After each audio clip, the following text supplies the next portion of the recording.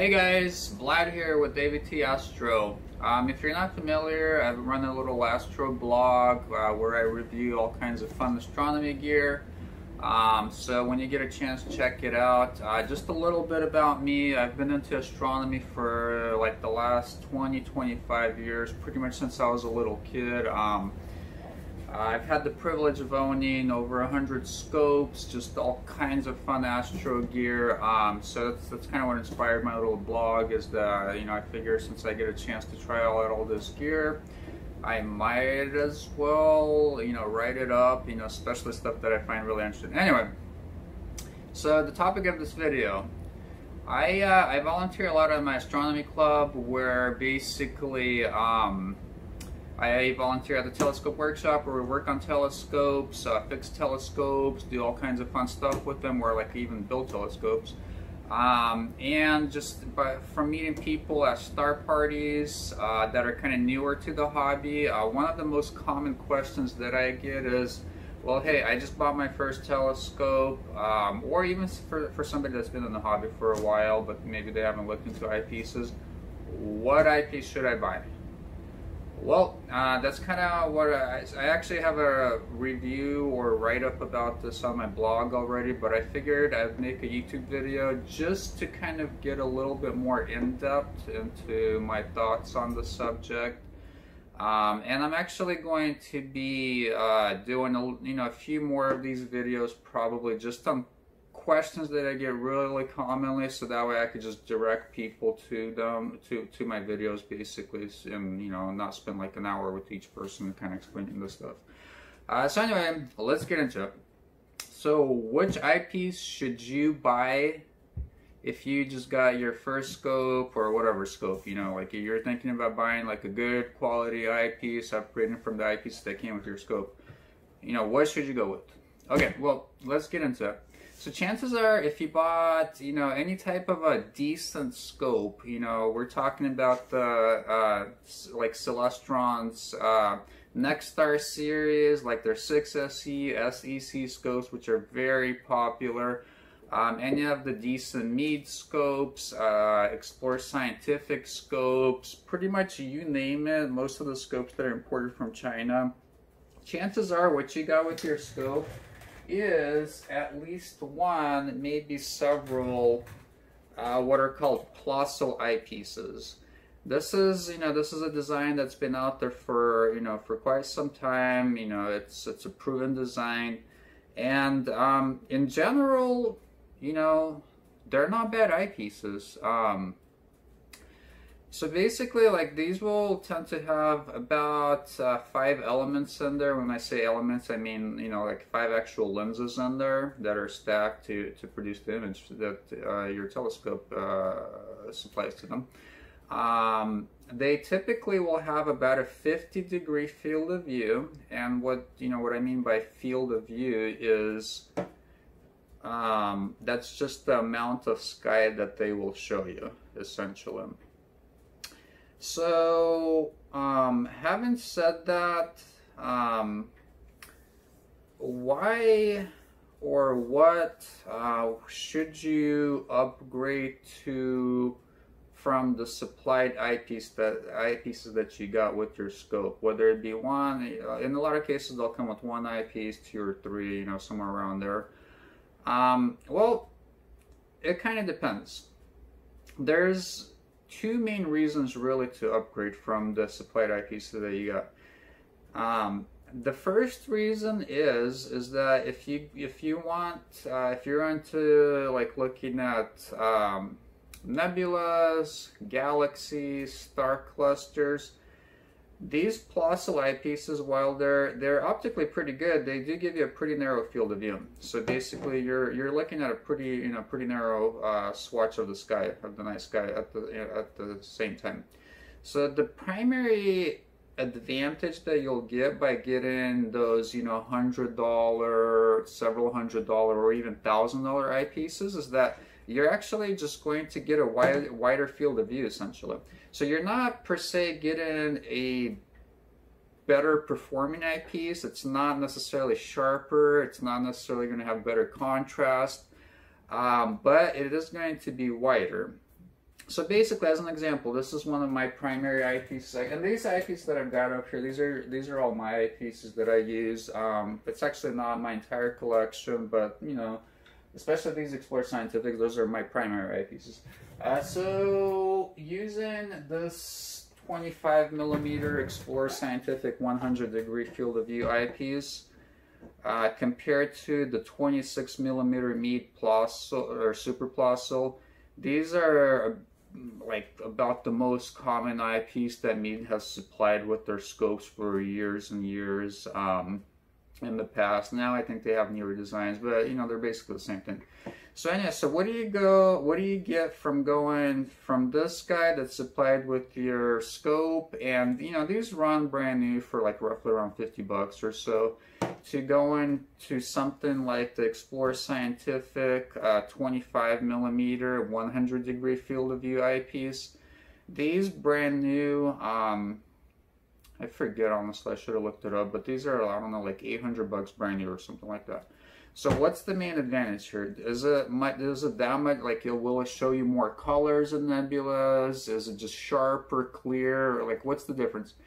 Well, you'll be surprised to hear that, honestly, there's optically not that much of a difference between these. They'll show you about the same thing, except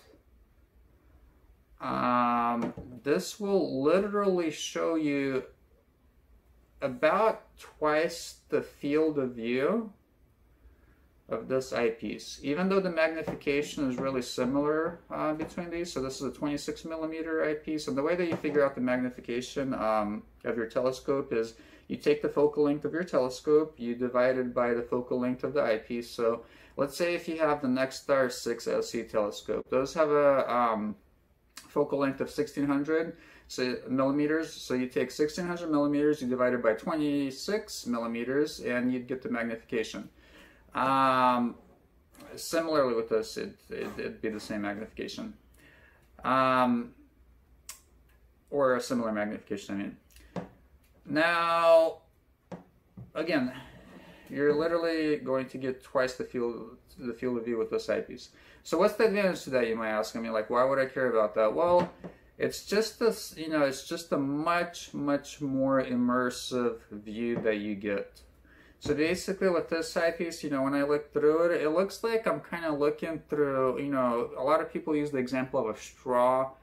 You know, it's probably not as narrow as a straw, but, you know, it's definitely it's pretty confining. Like, you know, it doesn't look like, you know, like I'm looking out the, you know, the window of a spaceship. It just looks like, you know, if you remember biology class from high school, like if you look through a microscope, usually this is about the same field of view of like a microscope eyepiece. So it's, you know, it's pretty narrow. Now, when you step up to something with a wider field of view, you're essentially not per se bound by like any boundary to the field of view, almost like.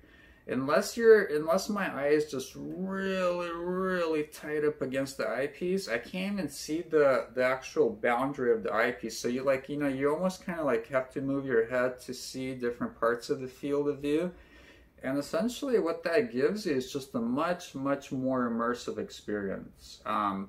So a lot of people will compare it to like looking out the, you know, the window of a spaceship when you're looking through one of these guys, and I would tend to agree with them and think the Enterprise, you know, you're sitting there in your little comfy captain's chair and you got that big old screen, you know, to where you could see like everything out of it. So that's, you know, it's kind of what this gives you, instead of kind of looking through, you know, just kind of like a really narrow field of view eyepiece like this. So again, that's the primary difference. Typically, will this have a little bit better coatings on the glass? Maybe. Like for instance, this is just kind of specific to this eyepiece, but this one is waterproof. So, I mean, that doesn't mean you're gonna go throw this thing in the water, but like if some dew forms on it, if you happen to get like a little bit of a mist going just because you went inside and it rained a little bit on this thing, it'll be fine. The primary advantage with the Explorer Scientific waterproof ones is that, like, if you're cleaning it, you don't have a that much of a risk of water actually getting in between the elements of this. That's pretty sweet. So that's kind of an advantage. Having said that, though, these eyepieces actually do have a disadvantage too. They're, obviously it's bigger, right? And it's a lot heavier. I mean, this thing basically doesn't weigh anything. This thing, I'm not sure what these weigh, but like a couple of pounds or so. I mean, pretty heavy.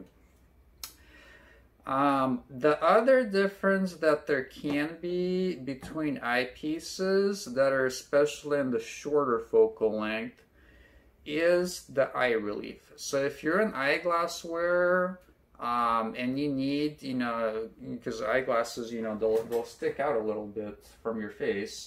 So if the eye relief on the eyepiece is really tight, you just really can't even get, close enough to really see the field of view.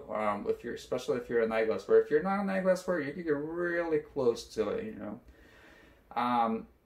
So that's the other difference that can constitute why you'd want to go from something like this to a more expensive eyepiece, is because you really need the extra eye relief. I don't wear eyeglasses, so I don't focus too much on that. If you do wear eyeglasses, all you'd really want to look up is what the eye relief is. So if if you're using the eyepiece that came with your scope and you're just really kind of struggling to get it close enough to it with your eyeglasses, look up the eye relief of the eyepiece that you already have, and just kind of guesstimate how much more space you'd need to kind of get close enough, and look at eyepieces that are specifically designed for a longer eye relief, and there's plenty of them on the market. So yeah, that.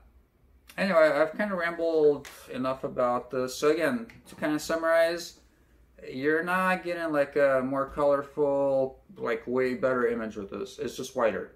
That's the primary difference. Or, if you went from this to an eyepiece that had a longer eye relief, which I unfortunately don't have any of those eyepieces, but if you did go to that, you're probably going to get a little bit wider field of view, but primarily you're going to get the longer eye relief. So that's kind of the difference. So having said all that, if you just buy your first scope, or you've had a scope for a while, you've got several of these, what eyepiece would I recommend to the newer person, or to the person that's looking to get their first serious eyepiece, even if you've been in the hobby for a while?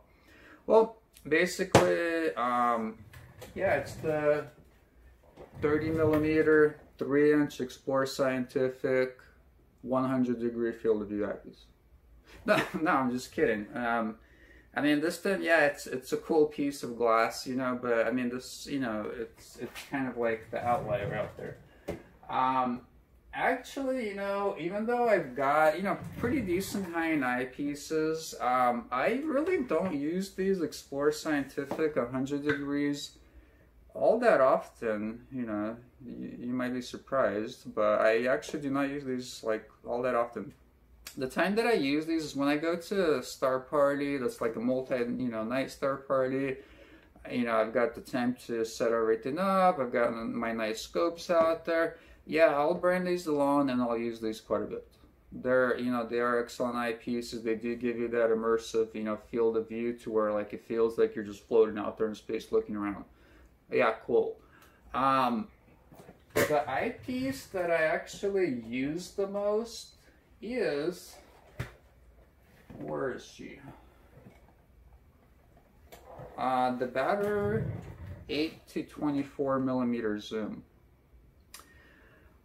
So why is that, you would ask? Well, a couple of different reasons. So physically, it's not, it's obviously larger than your typical like entry-level type of eyepiece, than the Plasso eyepiece. It's a little bit heavier for sure, but the advantage that you get with this eyepiece is that you've got an eyepiece that covers everything from 8mm to 24mm. It gives you a huge range of magnifications that it'll cover. A lot of times, you know, if I'm observing in my backyard, I've only got like 30 minutes to observe. You know, I'm not gonna bring all this stuff out with me. It's just too much hassle. It's just too much weight. This eyepiece, at its 24 millimeter setting, so that's the lowest magnification setting, it'll give you about the same field of view, around 50 degrees, as the supplied eyepieces. So you're really, so if you have, let's say your scope came with this 26 millimeter Plössl, you're really not getting too much more at the 24 millimeter setting as far as, you know, like the width of the field of view. It's basically the same thing. The closer that you get to that the 8 millimeter setting, the wider the field of view actually gets, to where it actually gets to 68 degrees of field of view versus, again, about the 50 of your standard eyepieces, the Plössl. So you get a much wider field of view. Now, is it as wide as, you know, these guys, the 100 degrees? No, it's not. It's not quite as wide. But realistically, even though I do have the 100 degree field of view eyepieces, in a way, I almost prefer the experience of using a 68 degree field of view eyepiece. I've actually got, so this is my trusty 40 millimeter. This is the 68 degree field of view eyepiece. This is like the lowest power eyepiece that I have. Awesome, awesome, awesome. The reason that I, in a lot of cases, I actually prefer the 68 degree field of view eyepiece is that the eye relief is going to be longer to see, to where you could see the entire field of view of this eyepiece as compared to the hundreds. The hundreds, you're really in the glass to see the entire field of view. To whereas this, you know, I mean, it's like if you had eyeglasses, I really doubt that you'd be able to see the entire field of view of this all at once. If you know, if you don't wear eyeglasses though, it's pretty easy, very comfortable to use. So yeah, so you get a pretty wide experience at the higher magnification settings at this. You know, the closer you get to the 8 millimeter, the bigger the field of view. So fairly wide, especially let's say in the 12 to 8 millimeter range, you're getting a fairly wide basically experience. So that's why, you know, and I'd go and read the little write-up that I have on my blog about this eyepiece. That's why I recommend it, though, is because you're getting a really good eyepiece that'll essentially give you the same 4 eyepieces as if you bought these. Let's say the Explorer Scientific, and you know, I'm not promoting Explorer Scientific or anything. I really don't care what you buy. But basically, if you buy any of the quality, you know, eyepieces in the 68 degree field of view of, let's say, like a Teleview, Explorer Scientific, the Meads, I mean, there's like a gazillion different brands. They're all pretty good these days. In the Explorer Scientific or in the 68 degree field of view. So if you bought them in the 12, 10, 8 millimeter, like in that type of range, you're essentially getting several eyepieces. You're covering the entire range. It's going to be about as wide as these in one eyepiece. The other thing that I like about it is a lot of times I'll just grab this as my only eyepiece. Like, again, if I don't have a lot of time to observe, I'll just grab this eyepiece, whether I'm doing planetary observing, whether I'm doing deep sky type of stuff. I mean, this will cover me for most of the things that I need. Now, kind of covering as far as, you know, is it as sharp as the other eyepieces out there? I have observed extensively, this is my most used eyepiece, I've observed extensively with this thing. I've compared it to ortho. I don't even have my orthos out here, but they're kind of like a simpler eyepiece design, and typically they are sharper. They let through more light. I've compared it extensively to those. I have yet to see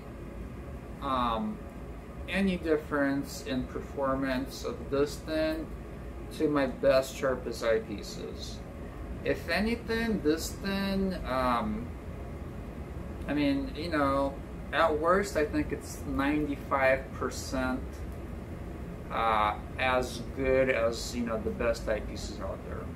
I mean, maybe 90, I don't know, but, you know, I don't have like those ultra premium planetary eyepieces. But anyway, it's very good as far as sharpness, as far as contrast. Very, very good eyepiece. I mean, you will not be losing out as far as the optical performance. I mean, are there wider field of view eyepieces? Yes, there are wider field of view eyepieces. Are there eyepieces that have a longer eye relief than this? Yes, there are. So again, if you're concerned about eye relief, if you're an eyeglass wearer, or you just, you're just having a tough time with the eye relief of, your standard eyepieces, look into that, buy the longer eye relief eyepieces. If you're not, yeah, this is an awesome place to start, because you already have an eyepiece that's as good as anything out there, really. As far as sharpness, contrast, it's a great eyepiece. So you're essentially getting one eyepiece that covers the range of several. Now, let's say you've got a few of these, you graduate to buying one of these. So for your lower power view eyepiece, you could still use this, especially if you have something like a 32mm or a 40mm. Like if you have the 26mm like this, and you already have 20 here, you're probably not even going to use this. So you could like sell this or give it to somebody or whatever you want to do with them. The next eyepiece that I would add is something like like a 40mm, 68-degree field of view or so. These two eyepieces right here, actually, I don't care if I'd be going for a week-long, start party. I could take these two eyepieces, and I'd be pretty dang happy with them. I mean, like, would I be happier if I had all my other eyepieces with me? Yeah, I would enjoy that a little bit more. But I wouldn't feel like I'm missing out on too much, just in general, of like whether it be deep sky observing, observing the planets, double star observing, whatever your thing is. This combo right here will cover you for pretty much like 90% of observing. That's why I recommend this eyepiece, because this is an eyepiece that, while you're newer, this gives you a great piece of glass to, to basically observe pretty much anything, especially again in that lower millimeter range, or at the higher magnification range, whatever way you want to look at it. Because you're getting that wider field of view, it's about as sharp as anything out there. Contrast is great on a great eyepiece. So in the future, if you do get into the hobby really deep like me, and you do pick up those glass, those big black glass eyepieces, you're still going to use this. That's why I recommend this one as one of your first eyepieces, one of your first serious eyepieces. Is it cheap? No, I mean they're kind of pricey, but again, it's worth it though, because it gives you several eyepieces, and this is an eyepiece you're going to keep on using. I could guarantee you that this is an eyepiece you're going to keep on using. Depending on what scope you have, you may want to pick this up, because this thing is available as a bundle with a Barlow lens. So you may want to pick that up with the Barlow lens combo. So if you have one of the SCTs, like let's say the Celestron Nexstar 6 SE or the 8 SE, or whatever, like Smith Katz you got, you probably don't need the Barlow. This will give you plenty of magnification. If you've got one of the shorter focal length refractors, like an APO or something, or an Acro, you would probably want to pick this up with the Barlow. And let's see, so I've got the Barlow here, and essentially Barlow, it's a pretty cool device. Baader's Barlows, typically Barlows, they're at 2x, whatever the magnification this thing gives you, it'll double it. Baaders are at 2.25x, so you just, you calculate whatever magnification you're getting with this thing, you times it by 2.25x, and that's the magnification that you get. So that's really cool. So with a lot of short focal length refractors, you will have to use the Barlow to get a decent magnification.